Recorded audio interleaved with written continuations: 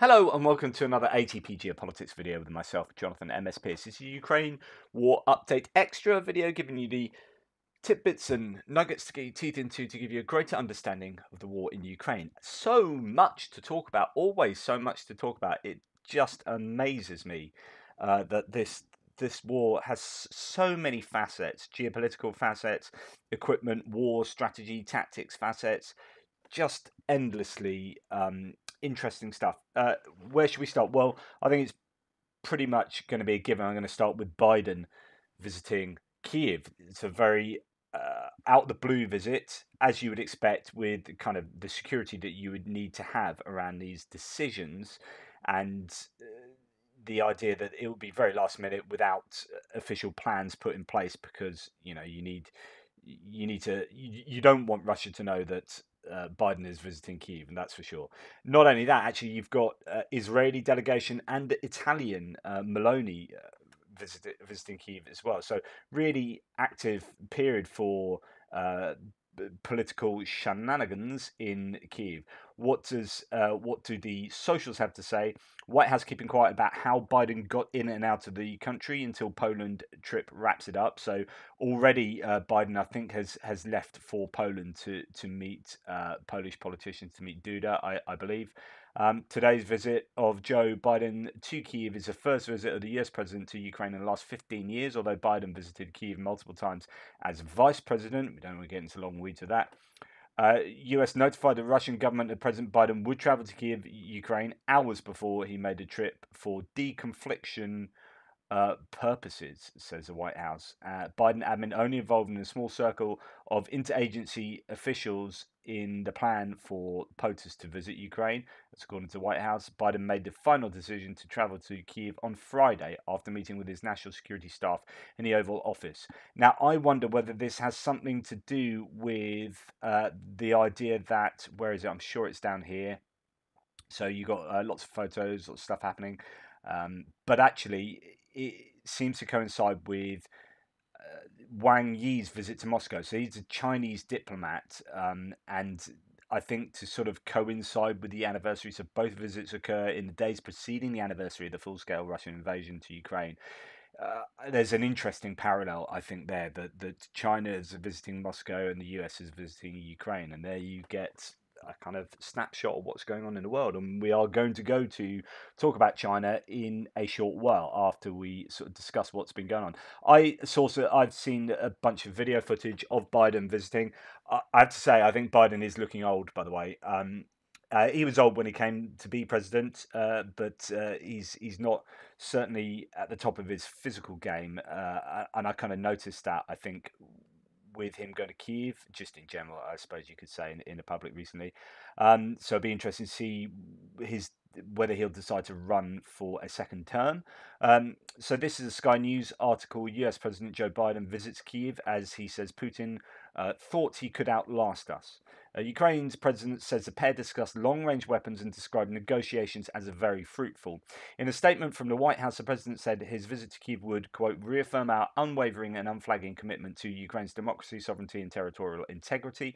He added that there will be more sanctions on Russia against elites and companies that are trying to evade or backfill Russia's war machine. Addressing reporters in Kyiv, Ukrainian President Zelensky described Mr. Biden's visit as an, quote, extremely important sign of support for all Ukrainians.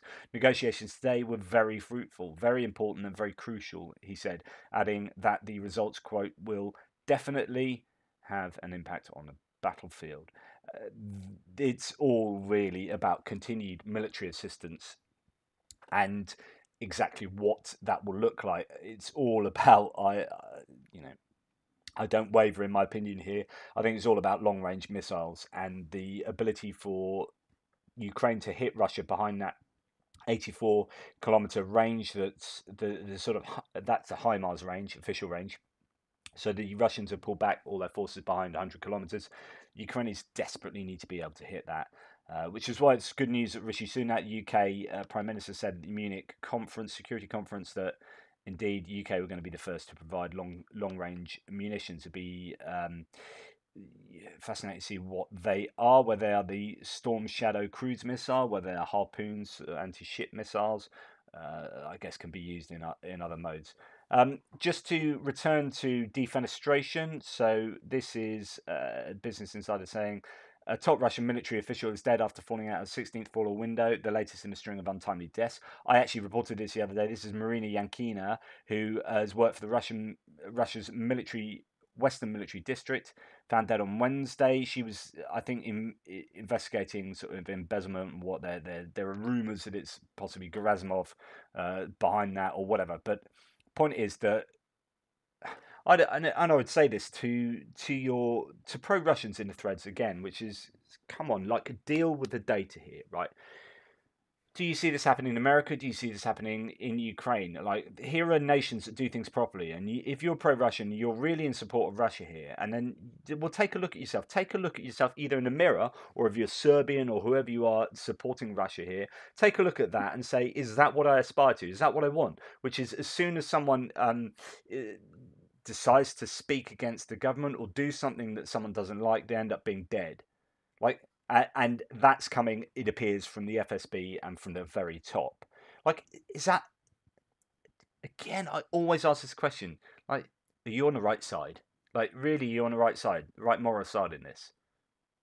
Because you're not. It's that simple. And this is where I start getting a bit ranty, because I just can't believe people come onto the threads and attack Ukraine and attack the US and attack the allies of Ukraine as if they're on the moral high ground somehow. And then you look at this, and then you look at a list of all the people that have suddenly died, and then you go to, like, last week, sacked Russian police general found dead in apparent suicide, shooting himself with a hunting rifle. Yeah, because that's normal.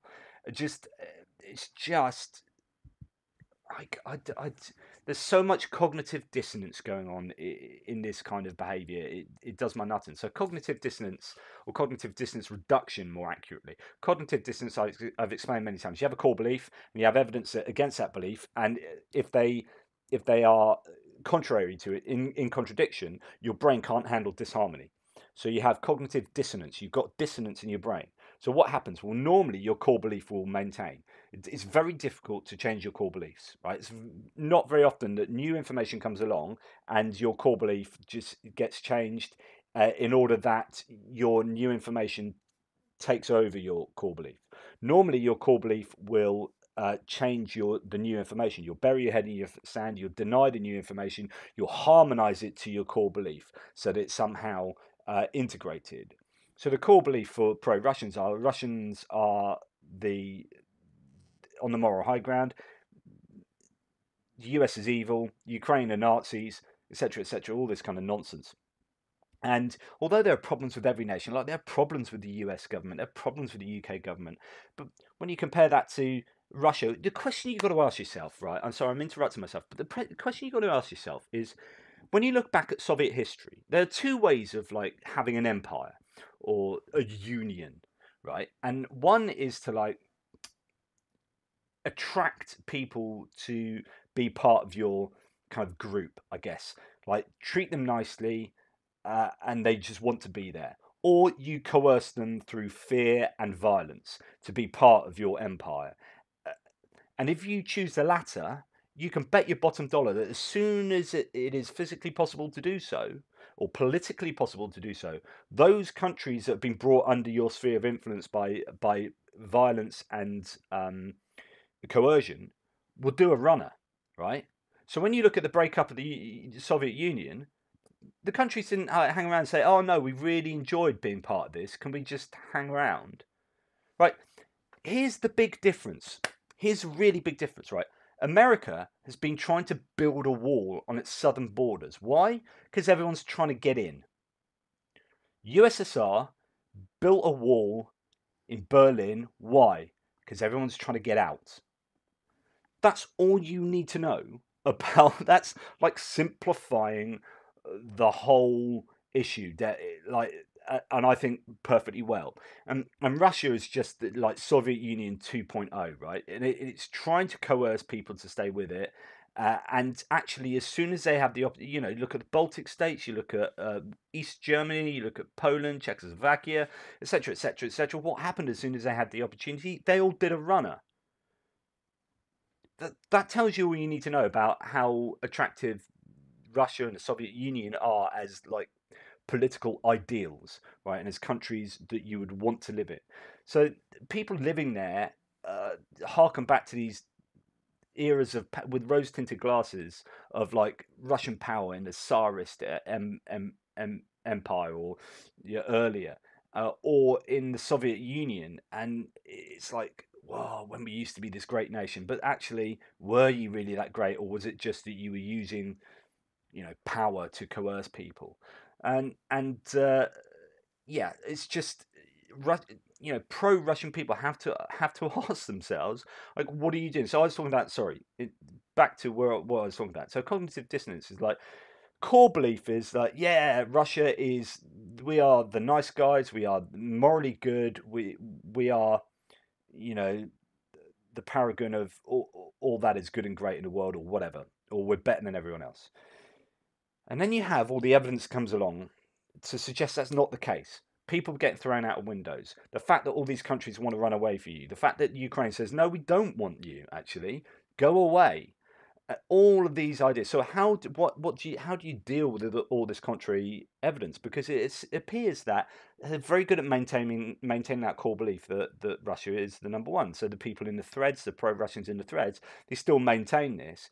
So there's several ways that they can maintain this, which is to slag off America even more. So it's not to deal with the fact that they have a negative situation, that Russia is bad, that they're killing political opposition, they're burning books, they're doing all these like really fascistic things, and that Putin does X, Y, and Z.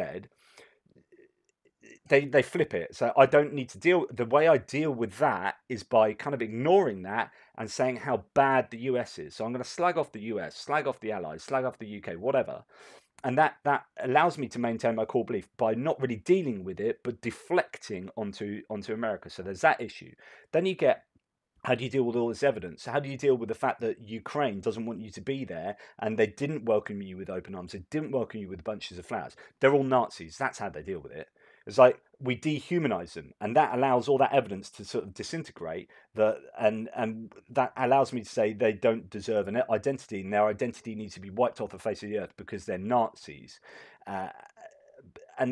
But of course, that's highly problematic because they're not. So they kind of invent a narrative that allows this contrary evidence to be kind of to crumble away, or to be assimilated into their core beliefs. And of course, who are the Nazis around here? Putin's got more fascistic tendencies and characteristics than anyone in Ukraine, I would wager. And so it's cognitive dissonance is about cognitive dissonance reduction. So for these pro-Russians in the threads and everywhere else around the internet and in the world, are constantly having to fight or to do things in their brain to keep the primacy, the moral primacy of Russia, and keep that as a core belief in light of all this evidence that is massively contrary to the fact that these guys are in the moral right. War crimes. How do you deal with war crimes? You deny them. It's disinformation from Ukraine. It's this and that. It's like load of rubbish. Or Ukraine have done them. So you get in the threads, like, instead of dealing with 50,000 plus Russian war crimes, they say, why don't you talk about the Ukrainian war crimes? And then they post a video about Ukrainian drones with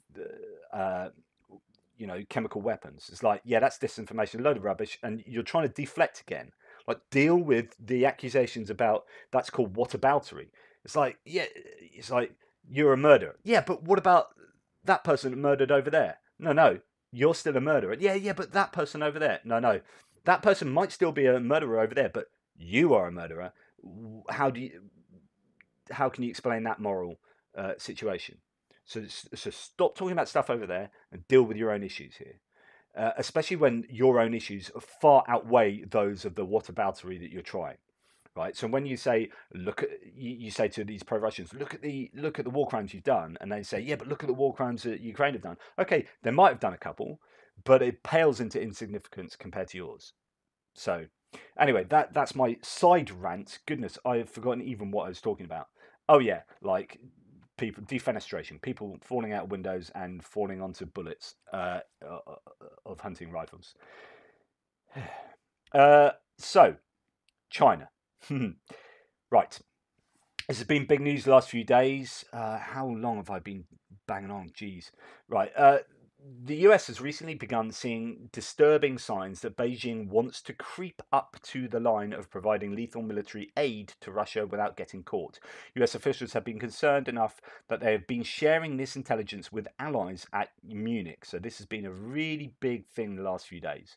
CNN reported last month that the US raised concerns with China about evidence suggesting Chinese companies have sold non-lethal equipment to Russia for use in Ukraine, like helmets. But there are signs now Beijing is weighing lethal aid like weaponry, officials say. So the CNN article pretty much said most of what it says there.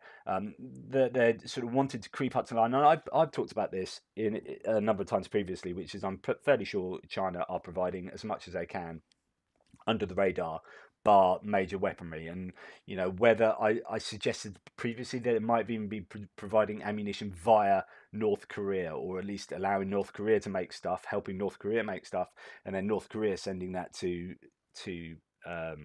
Russia, and that's there maybe a way around it.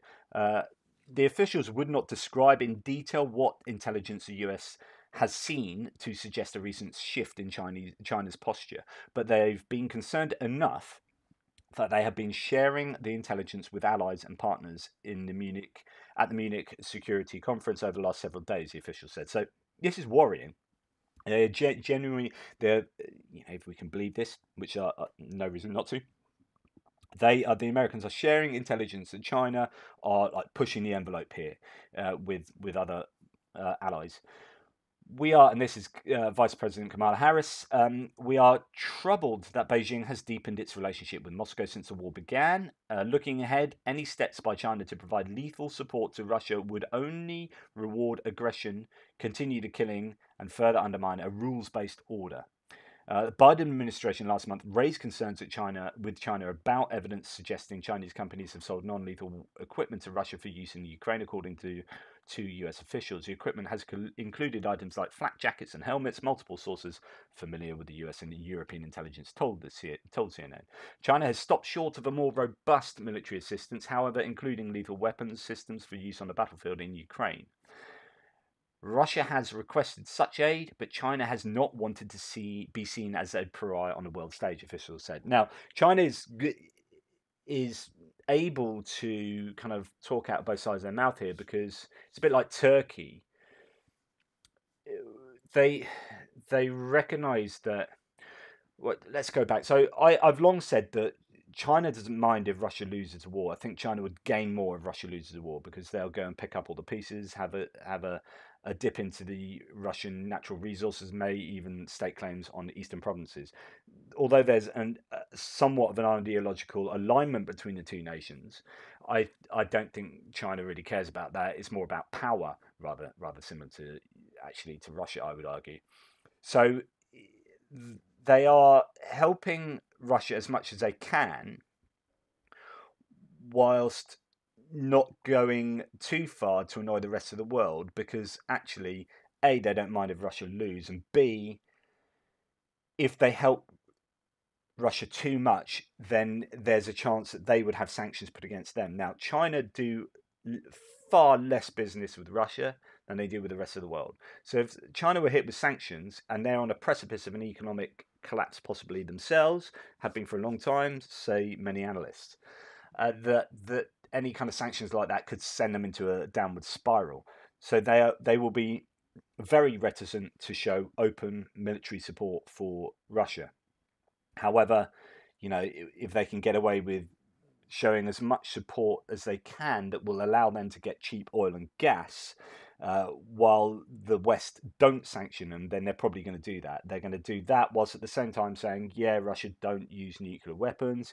Yeah, we respect the kind of territorial integrity of some of these places, like in the Donbass or whatever their positions are. They're kind of like very carefully treading that line between the two factions.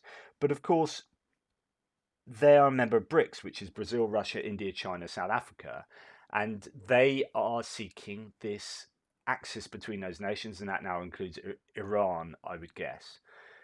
They are seeking to be the alternative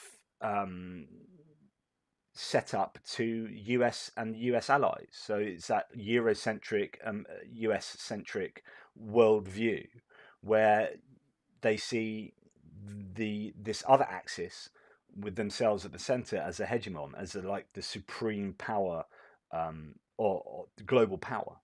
And we're going to come on to speak about that in a little bit more detail in a second. But let's have a little look to see what Phillips O'Brien says about this China situation. So there was a lot to Blinken. So Blinken's come out and made a claim that he has met the top Chinese official for the first time since the spy balloon drama.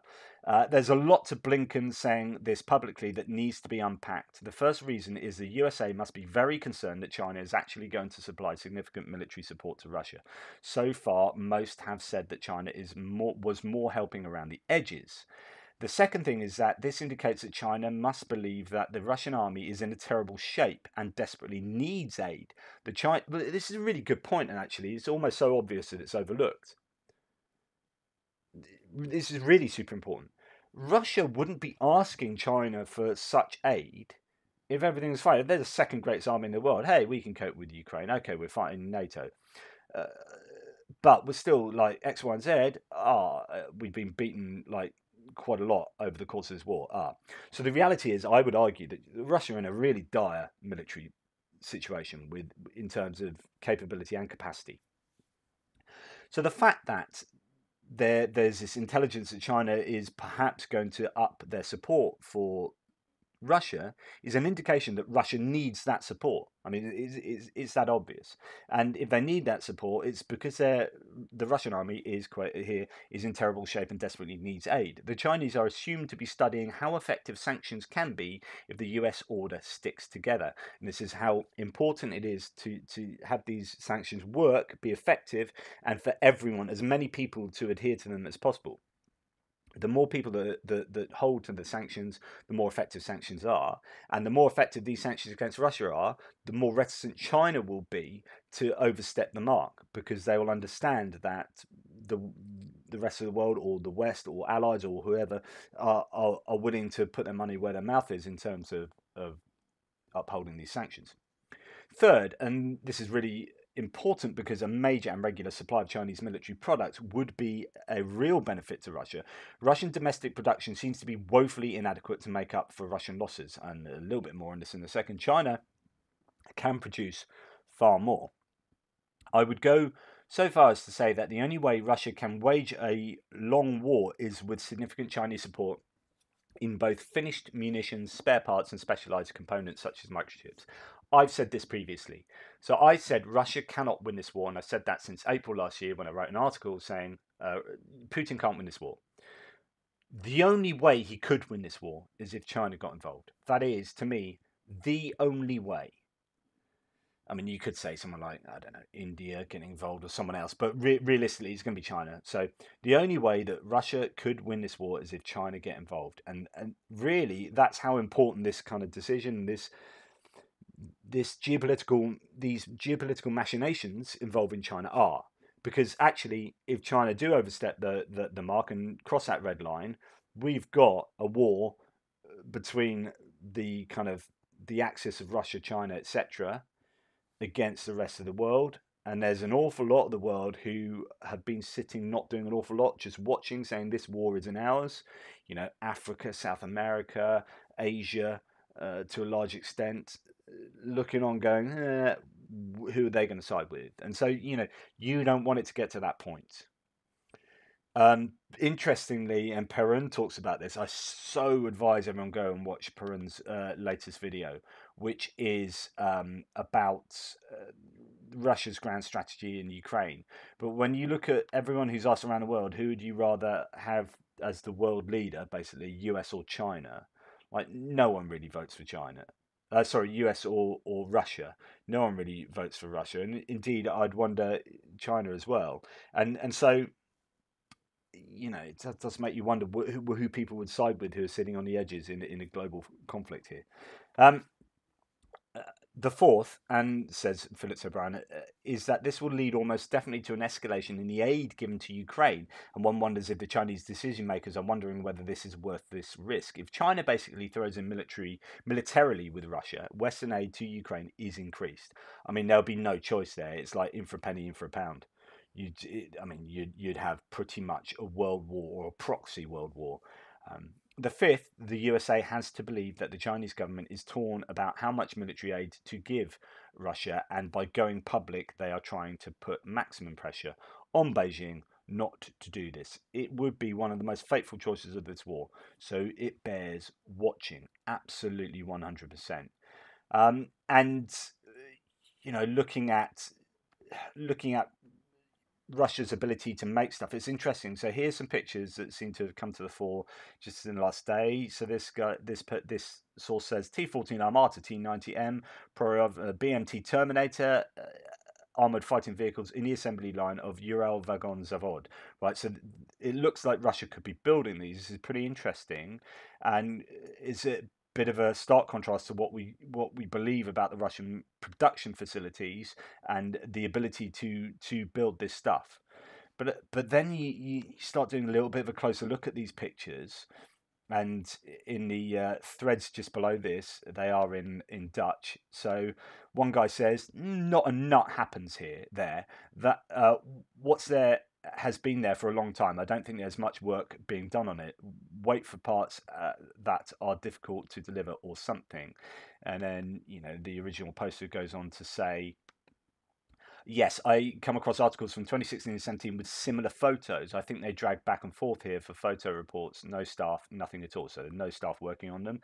That's really interesting. Then this guy then replies, an assembly line has several stages. You should be able to discover that logical structure somewhere. That is not the case here. Everything is mixed up. In addition, much has been covered for unclear reasons, and the dust is thick here and there. It's more like storage. So you go back to these and you're like, is this a production line? Actually, no, it doesn't look like a production line. It looks like a storage has been put on hold because they don't have the parts to make the rest of these vehicles.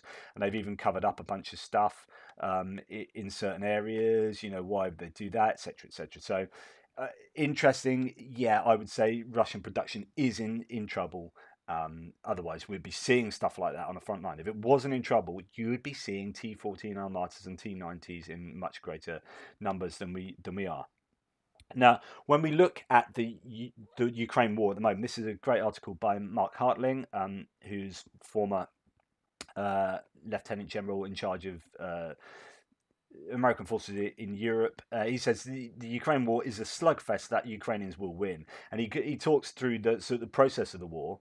And he says it's gone through 5 phases, and through each one, Ukraine's forces have significantly outperformed Russia's. Now, this isn't just a Yahoo for Ukraine. This is trying to understand what's going on. I think considering the size of Ukraine as a country compared to the size of Russia, second greatest army in the world, blah, blah, blah. Okay, Ukraine have been obviously massively helped by everyone else in the world, but they have outperformed Russia. That's just what's happened.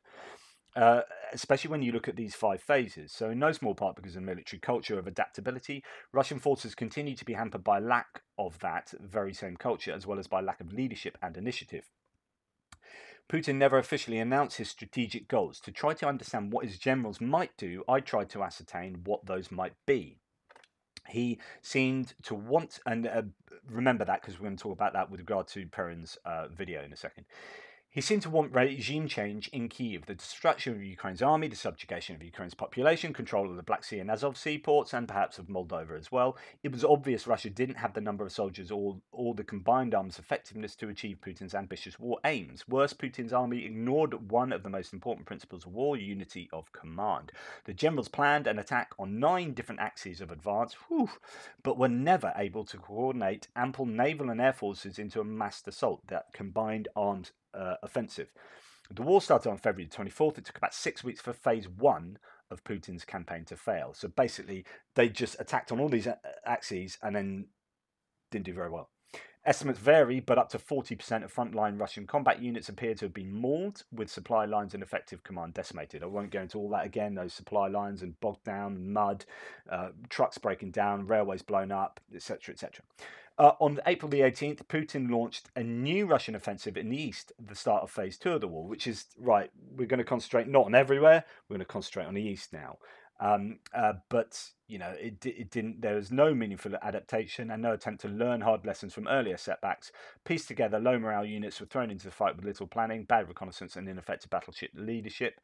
Ukraine, on the other hand, was not complacent. Its generals were fast learners and adaptive, and the Russian forces continued to suffer huge losses. Then Phase 3 began in July through to September, and this was their large-scale withdrawal from Sumy and Kharkiv oblasts, using small-scale counterattacks directed at just the right locations, aided by a large-scale operational deception in the south.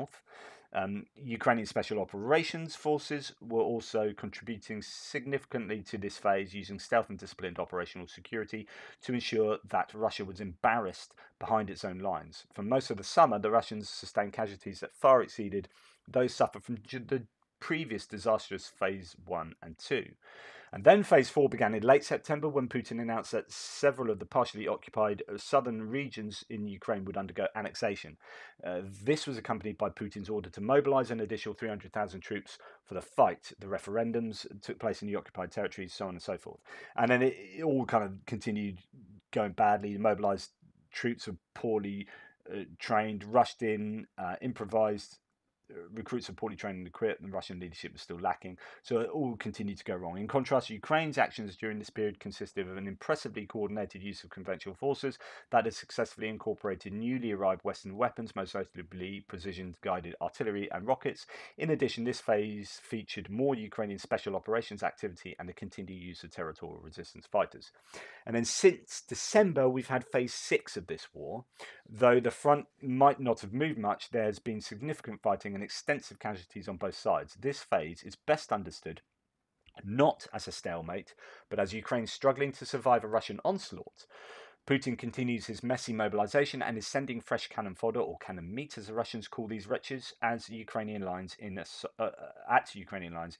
waves. Ukrainian generals have balanced limited but continuous counterattacks with an effective defense, while also being forced to allocate scarce air defense capabilities to protect civilians. Ukrainian forces are also continuing to conduct intelligence operations to identify targets that will likely strike in the future.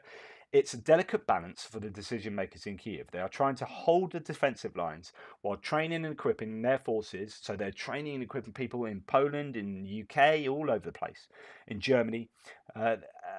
They're trying to hold those defensive lines while training and equipping their forces with newly obtained advanced Western material.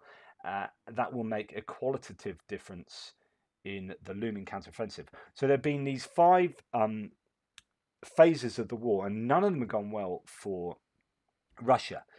But going back to what are the objectives? Again, you just have to watch this Perun video. It is so good. Russia's grand strategy and Ukraine is Putin's war already a strategic failure, and it is basically any of the metrics that you measure the war against that either Putin has explicitly said: denazification, demilitarization, protecting the Donbass. All these things. It's like more people have died in the Donbass since he came to protect the Donbass than died in the Donbass for the last 8 years.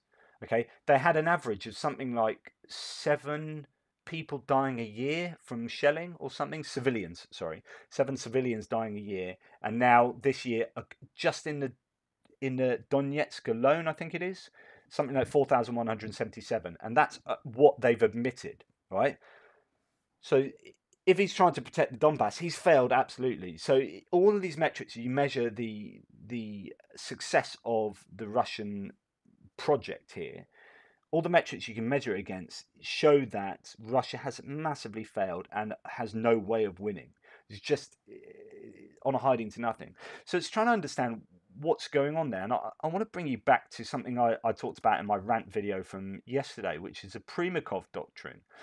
And the Primakov Doctrine is this doctrine that there can only be a unipolar hegemon in the world. In other words, the supreme power can only be, located in one place. There can't be multipolarity. There can't be the US being a really big superpower and the Soviet Union, Russia.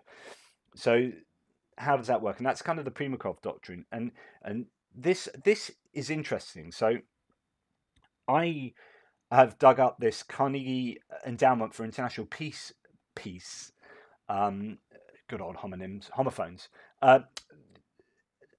From 2019, right? And this is fascinating to give you an insight into what Russia is doing now, right? And to see this piece saying, well, they wouldn't do that because that's too risky, and they've gone and done that, and it kind of shows that actually the Primakov doctrine is probably holding firm, even though it's like a doctrine from previous decades. But I think it's what Russia is still adhering to, and not necessarily the Gerasimov doctrine, or maybe is sort of smashing together both. Okay, so the Carnegie piece starts with hybrid warfare has been associated with Russian Chief of the General Staff, General Valery Gerasimov, the guy that's now just been put back in charge of the Russian forces in Ukraine, oddly enough. Remember, this piece is from 2019. The author of the so-called Gerasimov Doctrine, a whole of government concept that fuses hard, so that's like army power, and soft power, that's hearts and minds power across the world, across many domains and transcends boundaries between peace and wartime. Rather than a driver of Russian foreign policy, the Gerasimov Doctrine is an effort to develop an operational concept of Russia's confrontation with the West in support of the actual doctrine that has guided Russian policy for over two decades, the Primakov Doctrine. So it could be that the Gerasimov Doctrine, which can kind of seep into peacetime, that information war in peacetime, and meddling with elections and so on and so forth, that is still really an extension of the Primakov Doctrine. So named after former Foreign and Prime Minister Yevgeny Primakov, the Primakov Doctrine posits that a unipolar world dominated by the United States is unacceptable to Russia and offers the following principles for Russian foreign policy. When you start understanding that this is like the central component of this is like the mission statement of Russia for the last however many decades, when you understand that, everything kind of makes a lot more sense in how they go about doing foreign policy. So it says Russia should strive toward a multipolar world managed by a concert of major powers that can counterbalance US unilateral power. In other words, you can have a unipolar world, but it's not America. Like America can't be a part of it. You can have a multipolar world, but America can't be part of it. So you can have, that's why BRICS comes into it. So Brazil, Russia, India, China, South Africa, but Russia's your main, as long as Russia's the main component of that. Russia should insist on its primacy in the post-Soviet space and lead integration in that region. So if it's going to be multipolar, Russia needs to be your number one player. Russia should oppose NATO expansion. The record of the past 2 decades reveals several key themes about the role of hard power in Russia's foreign and military policy. Military power is the necessary enabler of hybrid warfare. So yeah, you can have hybrid warfare and stuff like information space and information operations. But actually, the thing that enables that to happen, you still got to have your hard power. Hybrid tools can be an instrument of risk management when hard power is too risky. So if it's too risky to go into countries and attack them, then you use your hybrid tools. It can be too risky, costly, or impractical, but military power is always in the background.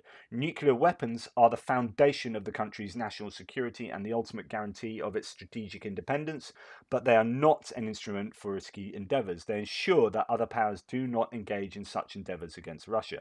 The implementation of the Primakov Doctrine has been anything but reckless. Russian uses of hybrid warfare and military power against Georgia in 2008 and Ukraine since 2014, as well as in Syria since 2015, have been calibrated to avoid undue risks. Yet the intervention in Syria has also highlighted the limits of Russian hard power and hybrid warfare.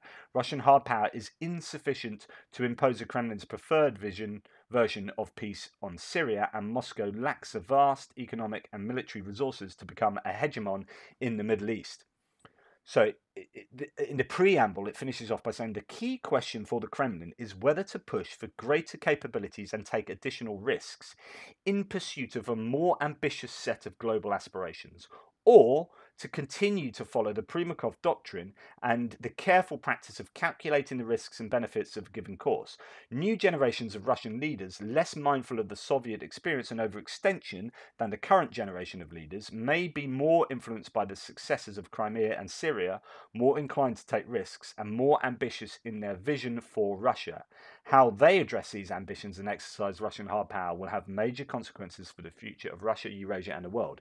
This is fascinating because basically, like, what option Russia chooses to do is obviously going to be super important, and we now know what Russia chose to do. Whether that was because they're just gross miscalculations, well, I suppose in spite of it being gross miscalculations, it is part of I think this kind of the ideal of the Primakov doctrine. And then it ends here with, again, fascinating, this 2019, let's see how this is translated now. The United States, for most of the Cold War period, aspired to be the hegemon in the Middle East. So the supreme power, the kind of the political and economic power. With vast economic and military resources and a major commitment of political capital. Russia lacks the economic and military resources and is apparently so invested in its role as the indispensable nation capable of conducting dialogue with all major actors in the region that it constrains its ability to conduct effective diplomacy, which would require it to take sides. The leap from the indispensable nation to hegemon is too much for Russia to cover, even with its improved hybrid and hard power resources. This is where Perun's video is really very good. So he does a bit of historical introduction to the video by looking at where Russia's come from and how before not too long ago, sort of 70, 80 years ago, it had a bigger population than the US. It had a much more viable economy that was growing at a faster rate. And I think Russia may look back to those times and think, since then it all went wrong, but they still have this feeling that they're this great nation that has this power and has this population that can feed that power, and they just haven't been able to join that together. Their economic policies have just not worked in their favour, but I think they still have that leftover belief in them, which leads them to make these decisions that to you and I look ridiculous, but to them it's part of their identity of who they are and their place in the world. In Europe and Eurasia, geography, history, and politics present Russia with undisputed advantages that effectively serve as force multipliers for its hard and hybrid capabilities. In more distant locales, their utility is diminished. In many such situations, like Syria or Libya, Russia has been able to insert itself as a party whose interests have to be taken into account, but it has so far been unable to impose its preferred solutions. The key questions for the Kremlin now are whether to push for greater capabilities and a bigger role in the Middle East and on the world stage, or to be content with remaining an indispensable nation, to take greater risks, or to continue the practice of carefully calculating the risks and benefits of a given course, to follow the Primakov doctrine, or to pursue a more robust set of global ambitions. There have been occasional hints that some in the Russian national security establishment are harbouring such ambitions, but there is little concrete evidence to suggest that the Kremlin is prepared to act on them.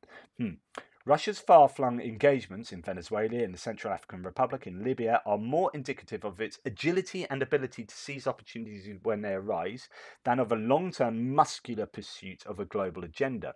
The risks, thus far, have been modest and appear calculated, while the long-term benefits have yet to be realised. The older generation of Russian leaders, like Putin, cannot help but be mindful of the experiences of the Soviet Union, its arms race with the United States, the quagmire in Afghanistan, the ambitious schemes that reached faraway corners of the map. However nostalgic they may be for the former glory of the Soviet Union, their posture so far has been careful, calculating, and risk-averse. What's fascinating there is that Ukraine was the exact opposite of that, which is this kind of harking back to the former glory of the Soviet Union as they would see it. But new generations of Russian leaders may be less mindful of Soviet history and instead may be more heavily influenced by the successes of Crimea and Syria, more inclined to take risks and more ambitious in their global vision.